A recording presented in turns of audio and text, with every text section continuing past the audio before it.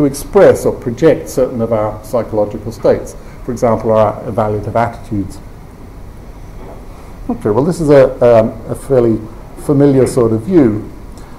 What we want to emphasize is that it leads us to a picture with a contrast between vocabularies. On the one hand, there's the scientific vocabulary, which, according to this view, is still doing the job of genuinely representing or referring to or describing the external world. On the other hand, there are the other vocabularies, the ones to which the expressivist treatment is being applied, which, according to this story, don't have a representational or a referential function. And an important point to note here is that this contrast between the two kinds of vocabularies is being drawn in what we can broadly call semantic terms. It's being drawn in terms of some notion like truth or reference or some notion from that general package. Okay, so this is what, as it were, this is what the world looks like from the expressivist point of view. And now we can see the distinction between the three kinds of vocabularies on the right of the picture. The first vocabulary, the scientific vocabulary, is genuinely referring to things in the world, and that's what the grey arrows represent here, then in their reference relations or something of that kind. Whereas the other, and as you can see, there's a term in the scientific vocabulary which is referring to vocabularies.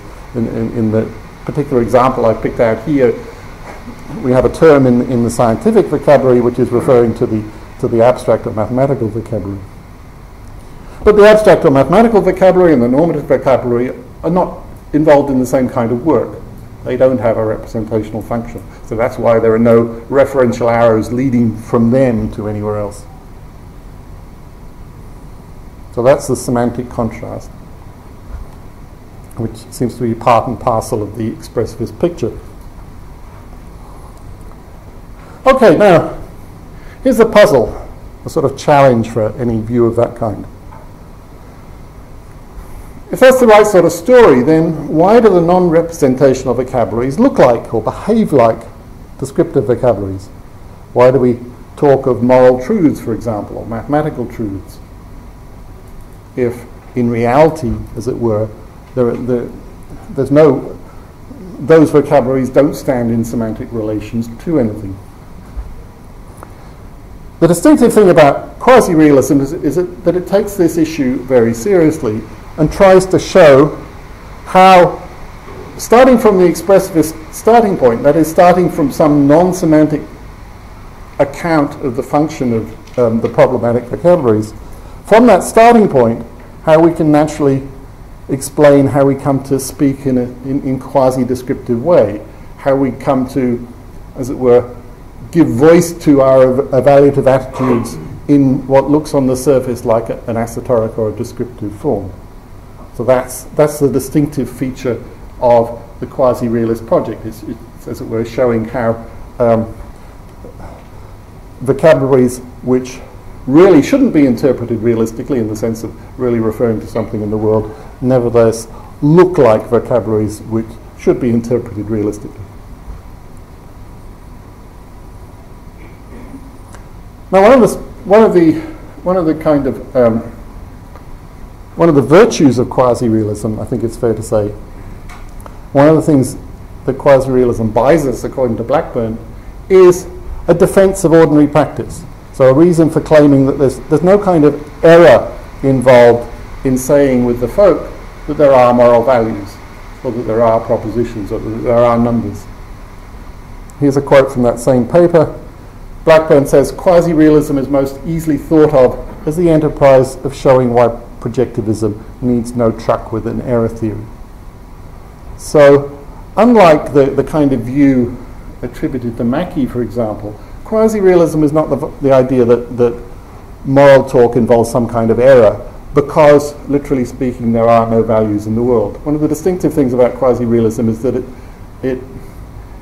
in effect, it says, look, we're not entitled to ask that metaphysical question about values once we understand where value talk comes from, what sort of job it's doing. So the metaphysical question is in itself a reflection of a misunderstanding of the role of value talk from a quasi-realist point of view. Okay, so let's have a picture of how the world looks from the quasi-realist point of view. So, in a sense, what quasi-realism gives us is kind of a quasi-reference or quasi-truth, which is characteristic of the problematic vocabularies, in this case the evaluative and the abstract vocabulary. And so there's a contrast between the quasi-semantic relations represented by these rather pale arrows here, connecting those vocabularies to their quasi-objects, and then the real reference relations connecting the scientific vocabulary to scientific objects. Okay, so that's a kind of crude representation of the quasi-realist worldview. Okay, now, there are two kinds of challenges which arise for the quasi-realist. They arise from the fact that, like most other expressivist views in this sort of ballpark, quasi-realism is a local view. That is, it's treating some vocabularies as quasi-descriptive, others as genuinely descriptive. And both these challenges, the reason we call them global challenges, is that they're challenges to the entitlement that the quasi-realist claims to draw that distinction between vocabularies.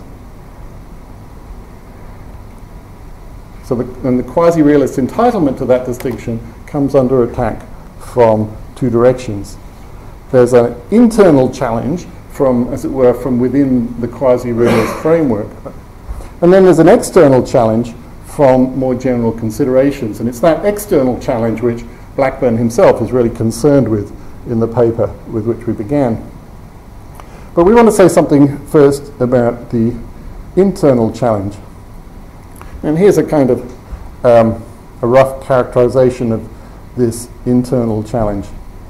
Something we could say to Blackburn. We could say, look, suppose you succeed in explaining on expressivist foundations why non-descriptive claims behave like descriptive claims. If these explanations work in the hard cases, such as moral and aesthetic judgments, then surely they'll work in the easy cases too. That is, for things like scientific judgments. In which case, the claim that the easy cases, the easy cases. In which case, the claim that these easy cases are genuinely descriptive rather than, like the other cases, merely quasi-descriptive, seems, first of all, an idle cog, not needed. An idle cog in the sense that it's not needed to explain our use of terms like true and false in association with the scientific vocabulary, the vocabulary that the quasi-realist wants to treat as genuinely descriptive. And secondly, it seems to be a kind of methodological inconsistency, given that what the quasi-realist is offering us in the hard cases, the quasi-realist is offering us, in effect, an expressivist account of the use of the semantic vocabulary in association with such things as evaluative vocabulary and mathematical vocabulary.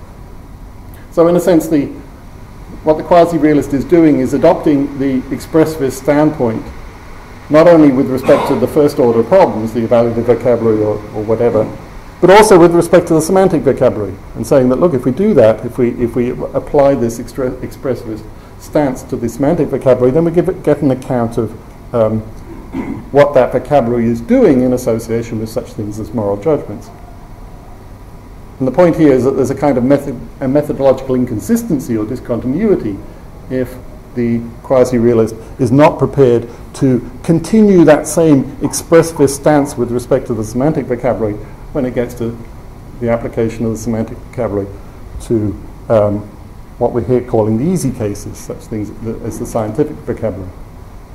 Okay, so in a nutshell, the challenge is, look, quasi-realism seems to be almost inevitably a victim of its own success if it is successful, because the program that it's offering us for the hard cases can be extended to the easy cases too, in which case it loses this distinction.